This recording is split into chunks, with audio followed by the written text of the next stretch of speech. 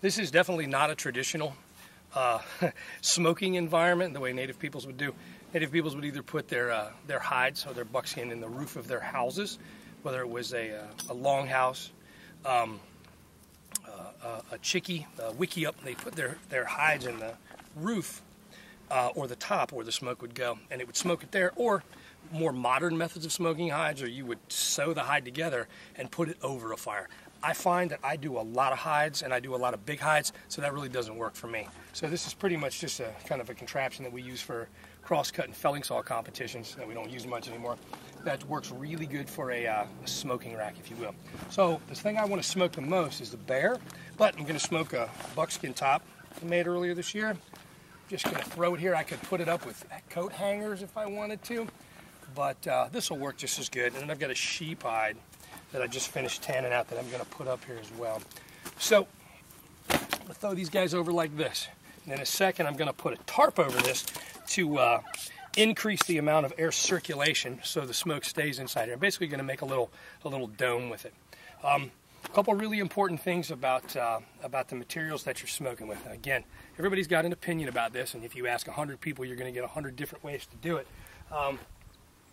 The wood we're going to be smoking with is all hardwood. I've been using oak and hickory exclusively for years and years and years and years and years, and I like what that turns out. I like the smell, I like the color.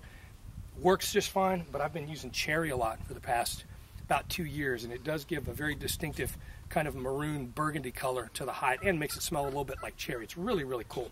So we've got a couple different things that we're going to be using here. Really important that when we're doing this is that we don't get a flame. We don't want a flame. You want combustion. You don't want for the fire to actually catch, because it gets too hot and you can burn your hides. So you just want it to smolder for days and days and days. Copious amounts of water on board. It's been really cold, so this is kind of frozen, but there's also little chunks of wood in there. This is the consistency of what I'm going to be looking for. This is the inside of a stump. I want to be able to break this apart with my hands relatively easily. Now, I do like to knock all the bugs out of here. I don't want to burn anything, melt anything, or smoke anything out that I don't have to, so I try to knock all the insects and things out of there. You want loamy, rotten, really rotten wood. Piece of locust. This is breaking apart relatively easily. I do have a hatchet here that I'm going to use to break the rest of the stuff up. I've got a couple pieces of nice, really rotten cherry that I can break off like this. So we're going to be using this. I'm going to break it into a little smaller pieces.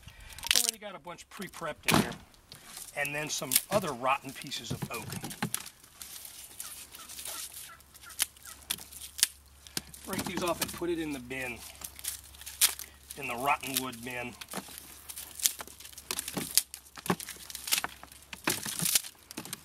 Okay. Now I'm going to water this down really good. Copious amounts of water. Should this thing flame up, you can put it out. You don't want to burn your hide, especially as much time and effort as you put into it. Kind of like this. I'm going to go fill this guy back up into one of the ponds here before we get started. Got a couple extra pieces of cherry here. They're a little bit harder than I would like, but I'm just going to knock a couple pieces, bits and pieces here and there off. Burn them as well. As you can see, we do a lot of smoking hides right here. This is all residual pieces left over. All rotten heartwood. So what we're going to do now is we're going to put the tarp over this whole mess. This old beat up tarp will do just fine. Hello.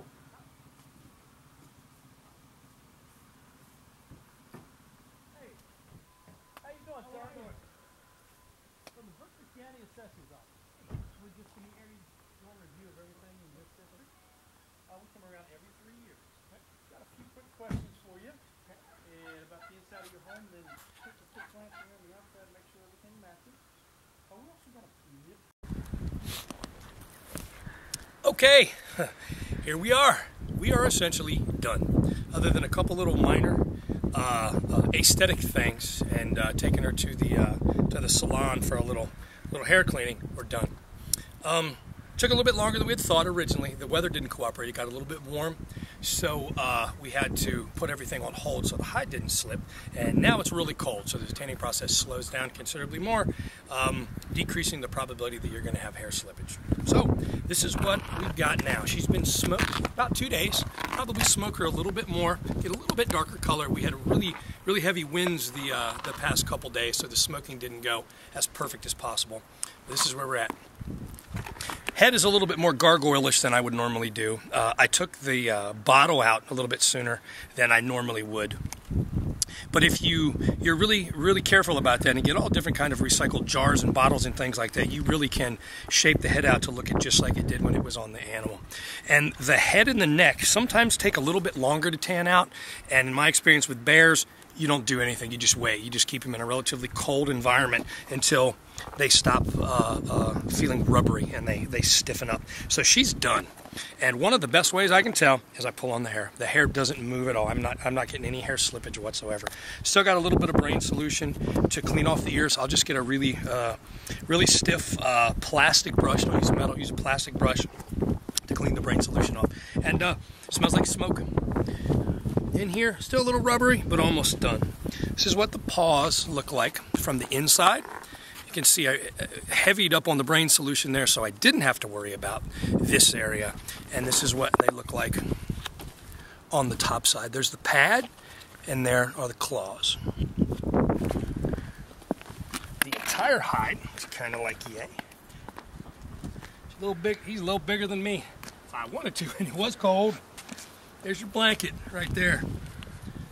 There's a blanket right there. I've got 2 bears. This is going to be pretty easy to deal with. So, this is where we're at. Hope you had a good time. Hope you learned something. I hope this was helpful. You don't have to go to a taxidermist and pay thousands of dollars to get a bear hide tanned out when you can do it at home for probably about $25 by yourself. Feel free to check our website, www.NorthAmericanBushcraftschool.com, and then our Facebook page with the same name. We do hide tanning classes if you're interested in learning a little bit more about what I refer to as board tanning or making proper buckskin. Enjoy yourselves. Wisdom in the wilderness, y'all.